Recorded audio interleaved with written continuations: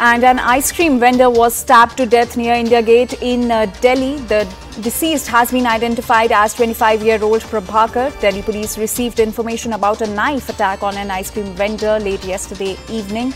And this is the shocking case that is coming to the fore from National Capital, where an ice cream vendor was stabbed to death near India Gate. And the deceased has been identified as 25-year-old Prabhakar.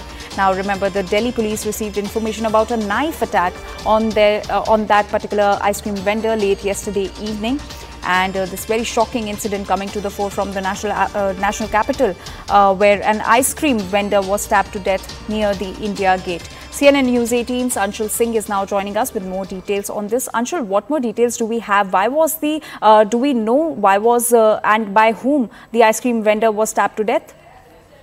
So yes, the accused has been arrested at this point in time. The accused has also been identified by the Delhi police. The initial interrogation is still underway as we speak. The arrest happened at approximately 8 a.m. this morning, and since then the police is interrogating the accused. The exact details as to what was the reason because of which he decided to go ahead and take this step is still unclear. But prima facie, what sources in the Delhi police have told us is that there was an argument that had broken out between the accused and the victim in this entire matter. And as the argument broke out, he took out his knife and started stabbing him. And once the PCR call was made and the victim was taken to the hospital, he was declared broad dead. So definitely at this point in time, it seems like that this incident happened out of a fit of rage. But the police suspects that there could be an angle of personal old enmity in this entire matter as well. So yes, the details will trickle out within the next few minutes, as we are expecting.